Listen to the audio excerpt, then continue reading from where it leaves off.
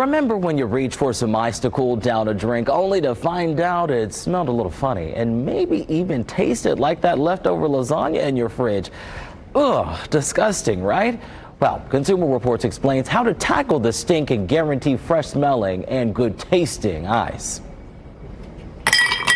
It is a surefire way to ruin your drink. Like many of us, Consumer Reports home editor Dan Raklowski has dealt with smelly ice.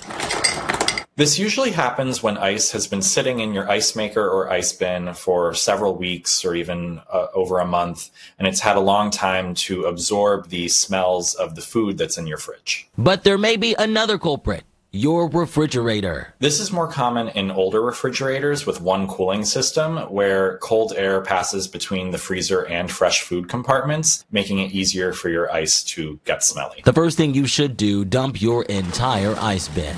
If some of it smells, likely all of it smells. Next, to clean your ice bin. Check the manufacturer's instructions. You might be able to put it in the top rack of your dishwasher. If you have to hand wash it, usually baking soda and warm water will do the trick. Then, boxes of baking soda should be placed near the ice maker to absorb food odors. If you don't have an ice maker, baking soda can also help keep odors from creeping into your ice cube tray. And speaking of those ice trays, it might be time to try something new, especially if you're using silicone mold, which can absorb odors. This plastic tray from Rubbermaid is a good option. The same goes for this tray with a lid from OXO. Once your ice smells nice again, treat yourself to a frosty frozen beverage.